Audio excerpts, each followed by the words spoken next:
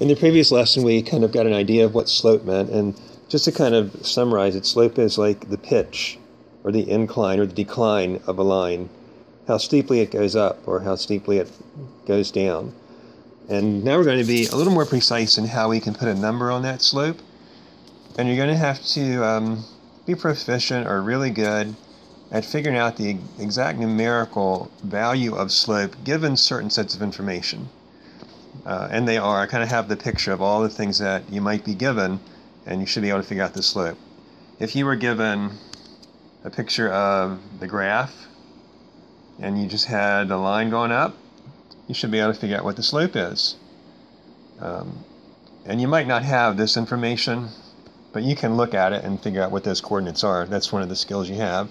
Or given an XY chart, you should be able to figure out what the slope is. Or given one set of ordered pairs, like 9, 6 from right here, and one of the intercepts, you can figure out what the slope is. So let's take those cases individually and look at some examples of how it could work. If you're just given 2 ordered pairs, you can use a formula. It's a very handy-dandy formula that says that the slope,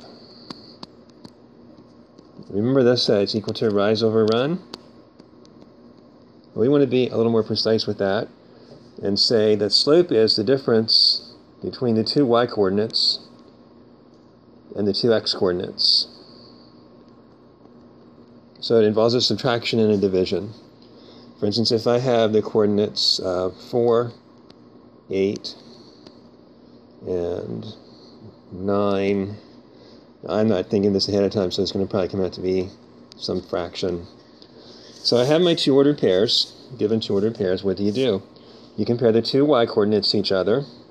So I'm going to compare the 10 and the 8, and then the 9 and the 4, and I do it with subtraction. So I'm going to take, and I can do either any way I want to. I'll do it 2 ways. I can do 8 minus 10, but now it's important that since I took this first and put it here, I have to take this one, the 4, and subtract 9 from it. And you see I'm going to be working with negative numbers when I do this. So that will equal negative 2 over negative 5, which gives me a positive 2 over 5. Because when you divide 2 negatives, you get a positive number. Now if I wanted to switch it around, I could have done it this way. There's no right way to do this. There's 2 ways to do it, and then both of them are right. I should say it that way. I could do 10 minus 8, subtracting the 2 y coordinates. But once I pick this as the first number, it would be the minuend if I wanted to be more precise. This is the minuend, and this is the subtrahend. So once I do it this way, I have to go 9 minus 4, because I have to take the 10 came first, so the 9 has to come first. And then I get 2 over 5, and I directly get a positive number. So that's how you find slope given 2 ordered pairs. I really like putting them right over top of each other like this, 4, 8, 9, 10, because what that does, it kind of pairs them up in the way that you should be subtracting. These 2 get subtracted from each other, and these 2 get subtracted from each other. And you can kind of use that idea as we go through the different ways you figure out slope given according to what information you're given. So this is how you find slope given. Finding slope given a table, pretty simple. It's very much like what we just did. We've got 3 ordered pairs here, 2, 11, 4, 23, 0, negative 1. By the way, ordered pairs, it's the same. We use that term. I don't know if I've defined it or not, but that's the same thing as coordinates. That's the location on the graph. So this would be over 2, let me point to it, over 2 up 11, over 4 up 23, or over 0 down 1. So I can just pick any 2 of these coordinates that I want to, and I'll do it a couple of ways. I'll go 2, 11, and 4, 23. And again, I'm using the strategy where I put them, I just align them. Now I have to be careful that I don't do, I have to pick the right order here because it's the difference between the 2 y coordinates. So I can't go 4 minus 2 in the top of my, what I'm going to do here, I'm just going to make a division problem and do 23 minus 11. Whoops. 23 minus 11. Now since I put 23 first, I have to put 4 first here, or 4 minus 2. And that gives me, like this because it's positive numbers. But sometimes slope is negative, but in this case it's a positive 6. And if I would have picked, let me pick 423 and 0, negative 1. And I can do, I'm going to make it look like a kind of weird here, and do negative 1 minus 23 over 0 minus 4. Now I'm going to make this plus negative 23, so I've got 24 negatives, and 0 minus 4, I can make that if I wanted to, plus negative 4. Negative 24 over negative 4, it better be the same thing, which it is, it's 6. If I would have wanted to, I'd just do it another way, just to prove we're still getting the same answer. I could have done 23 minus negative 1 over 4 minus 0. And you're still using this set here. This would be plus positive, and that's 24 over 4, which again is 6. So any way I do that, as long as I do the arithmetic correctly, I get the slope being 6, which it is. Okay, finding slope given a graph. Now I did kind of cheat on this, and I kind of wished I hadn't, but so I did.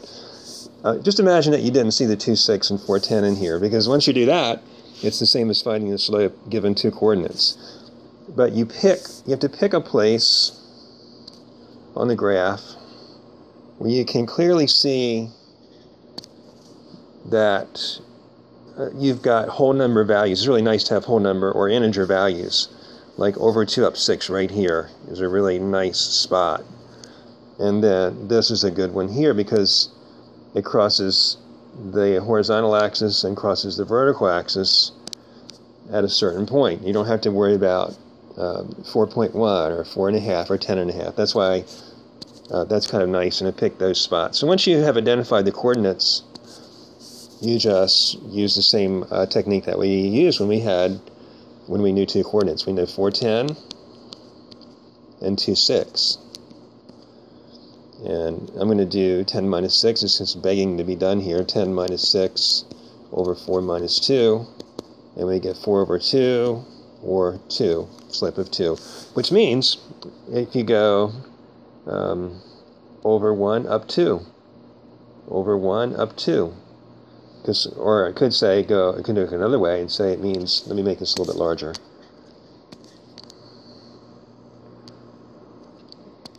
To get the slope, I go up 2 over 1. I'll do a different color here. Up 2 over 1. So that kind of gives me, that's what slope means. It's how far you go up compared to how far you go over. So up and over. The slope was 2. It's 2 over 1, by the way. That might be a good way to look at it. For every 2 you go up, you go over 1. Up 2 and over 1. Perfect. What if we had an ordered pair and one of the 2 intercepts?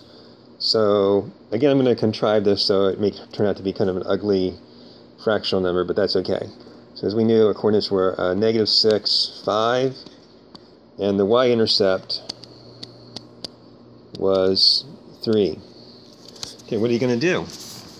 Well, you have to be, it's really easy to say, if I know the y-intercept, I know that if I go over 0 and up 3, that's where I'm going to be crossing the y-axis. So, boom, I have the 2 ordered pairs right there. So I'm going to do 5 minus 3 over negative 6 minus 0, and I get 2 over negative 6. It's not too bad, which is 1 over 3, and it's negative 1/3. Or suppose I had, if I knew that the coordinates were 8, 2, and the x-intercept was 4. Okay, that tells me if I go over 4, let's draw a picture of this. If I go over 4 and up 0, I have wherever this crosses the x-axis, and it would look like if I went over 8 up 2, I kind of don't have enough room to show this, but over in this direction somewhere would be over 8 up 2. I'll put it in here, so you kind of get an idea of what this line might look like. Oops.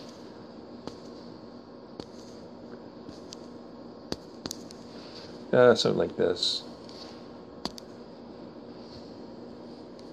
Well, things aren't working too well for me here.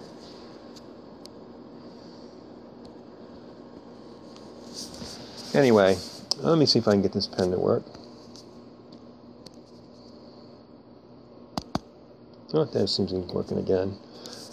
So at 4, 0, I have the x-intercept. So I can do 2 minus 0 over 8 minus 4 and get 2 over 4, or a half. So the slope would be a half. And that's how you figure out the slope given an ordered pair and intercept. So given various kinds of information, you can always calculate the slope. But basically what you want to remember is it's x, oops, sorry. Just want to go y1 minus y2, rise, over, run. And if you have coordinates, then you just plug them in, this very famous algebraic formula.